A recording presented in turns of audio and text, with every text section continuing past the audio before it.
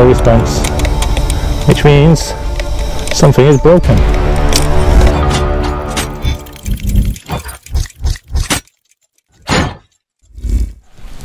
The new Rlaarlo Omni-Terminator. This one has been causing some waves around YouTube with everybody testing it, saying how good it is, and everybody has pretty much loved it. Today, we're here to find out, is it actually that good though? Or is it just a built-up media hype train? First of all, let's very quickly take a look inside the box. Unfortunately, there is no way to turn off the croaking sound of the frogs. There it is again. And again. Inside the box you do get this Rlaarlo Omni-Terminator banner. Also works as a dinner napkin. A decal sheet for the car, which I've already applied. Assembly instructions for the wheelie bar and the wheels. Suggestion feedback form. Some more general stickers and decals which you can stick up your, you can stick anywhere you want. A product list listing all the aluminium upgrades and options you can buy, including the all aluminium alloy kit, which includes a 17mm hex. A massive encyclopedia of knowledge based on the Rlaarlo Omni-Terminator, also known as an instruction manual.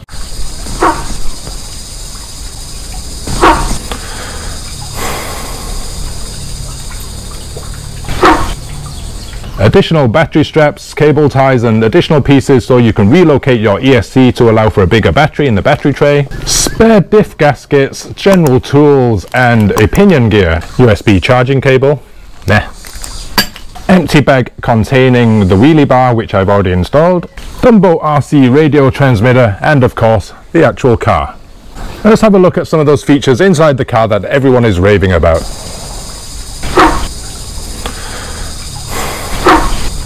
There is a 2200 mAh battery inside the car of 35C discharge. Now I have a feeling that might be a little bit lacking in power and punch, so I have this small shorty pack which is 130C discharge. Beautifully laid out chassis with all the electronics and components laid out very tidily. 70-75 aluminium shock towers front and rear. Sway bars front and rear. Aluminium shocks, adjustable rod ends for your towing, adjustable options for your caster, carbon fiber inserts on the arms and carbon fiber chassis brace. Now that obviously isn't a standard feature of this version. Those parts were sent kindly by Rlaarlo, and of course if you want to upgrade or add carbon fiber parts to your aluminium version, you can do so as well. Now I've added a chassis protection sheet just to protect that beautifully etched aluminium chassis. I suggest you do the same. Super nice suspension everybody is raving about. Let's get a battery in this thing and see if it's really as good as everybody says it is. And today's testing ground is Hong Kong MX Club, the best MX track here in Hong Kong. If you want your child to learn to ride an MX bike, or yourself want to learn to ride an MX bike, make sure you check out the website and book a time. Oh, nice. Well in this track. Previous other RCs I've had on this track have had trouble on this surface with the soil being too loose. And this one's ripping around. Nobody's business. Yeah, not a care in the world about these bumps. Beautiful suspension. It just handles really well.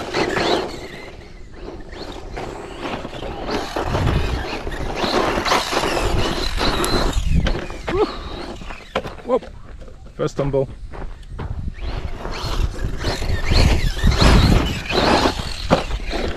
Responsiveness is really good, guys. There's no throttle delay. There's no dead zone on the remote that you would find.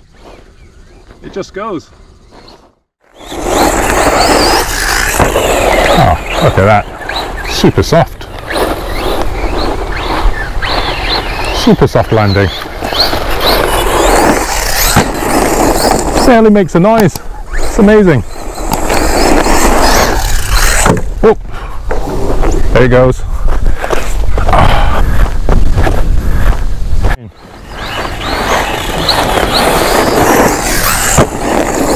Beautiful. The way it lands is just, you see how it nosedived, and you have to correct it yourself by throttling it. So yeah, nose heavy. Oh, come on.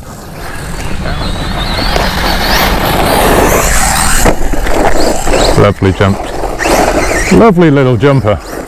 It just, like I said, it lands so smooth. Woo! Almost going off the edge again. Got a nice bit of air with that one. Still on the stock battery. I feel it does need a little bit of an extra kick. Nice. I see why nobody's filmed this thing doing a backflip yet, because it's nose heavy, and I'm not sure it's possible.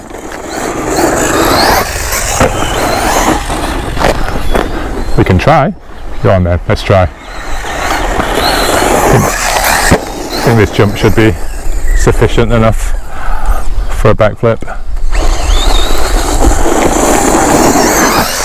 Nah, not going to do it. I gave up mid-flight. The weight bias is definitely towards the front.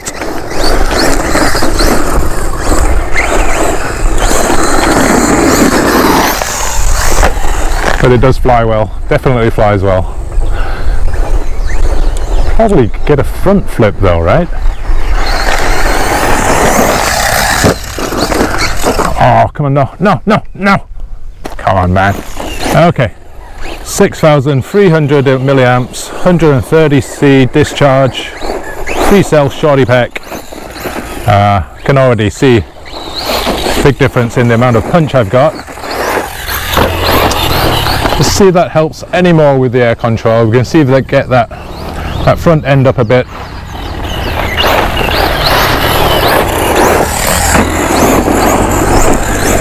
Now the problem with this battery is it's rather big. It's quite heavy. Oh, almost. I kind of chickened out and backed off that one. Thought it was going over the edge. But yes, the bigger battery, definitely more punch. I think this is the way to go. More punch, more power equals more fun. More fun equals more damage. More damage means more business to Rlaarlo.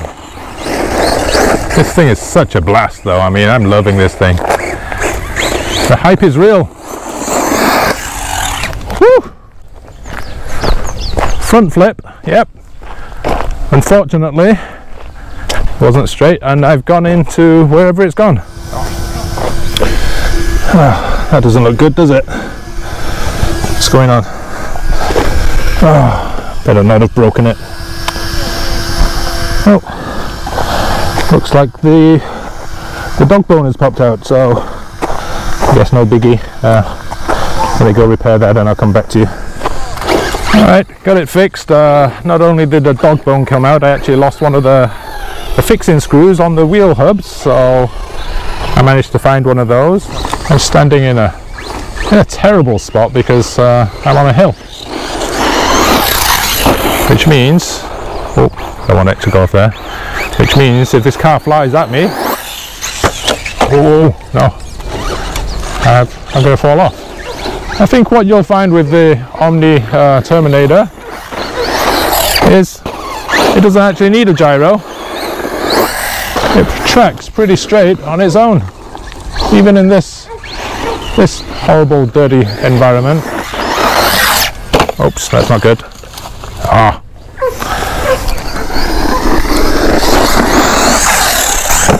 Lovely.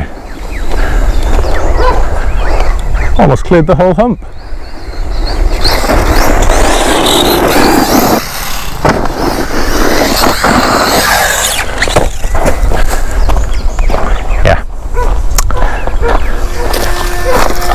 See, after all that, guys, my chassis plate still looks pretty minty because the chassis protector. Okay, incoming. Oh, not over there again. I can hear the fans going, but no response, which means something is broken. Probably my fault. Well, definitely my fault for being a shit driver. Okay, actually nothing was broke. One of the plugs came out, or one of the leads came out of the ESC, and that was it. Now the ESC has come loose from its double-sided tape, and I don't have any tape on me, so probably have to cut this run short very soon. But Rlaarlo, it has been a pleasure. It has been an absolute honor to test this car, and yes, the hype is real. This car really drives well. Absolute blast. Nose heavy, everyone knows that already. Oh, super durable though. Oh, come on. I thought I saw smoke there, but it was dust, luckily.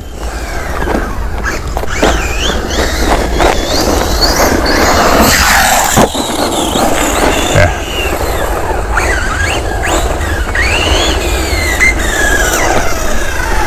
Battery leads popping out, so this. Oh. Okay.